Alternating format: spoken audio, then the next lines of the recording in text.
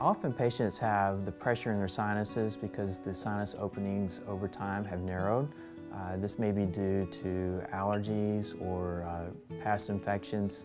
The tissue becomes swollen, and when it's treated, it doesn't go all the way back down to normal. Most patients with sinus problems have tried multiple over-the-counter medicines, including decongestants, allergy pills. Many have already tried nasal sprays prescribed by their family doctor. When they continue to have sinus pain or pressure, frequent infections, pain with flying, those are all reasons to consider more evaluation. In the past, when someone needed sinus surgery, we needed to remove tissue in order to open up the sinuses.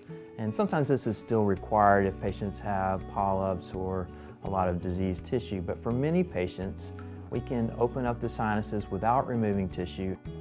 Balloon surgery is one technique of sinus surgery, and it's a lesser invasive technique, which means that the patients have less bleeding, less pain. Patients don't require packing, which decreases the amount of discomfort that they have after surgery. This procedure can be done even in an office setting under local anesthesia, so it is much less invasive, and this is done with a small catheter. It's advanced into the sinuses. There's a light which will actually glow within the sinus, and then we can expand that opening with a balloon. We irrigate the sinus, and then we remove the balloon.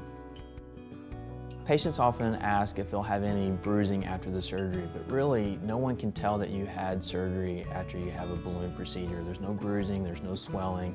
Patients find that after surgery they'll have less infections, less pain, less pressure when they do have an infection.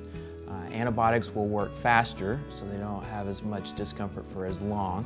The balloon procedure is meant to be a long-term solution.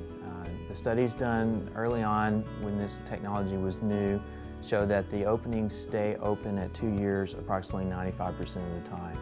So it's meant to be a long-lasting procedure.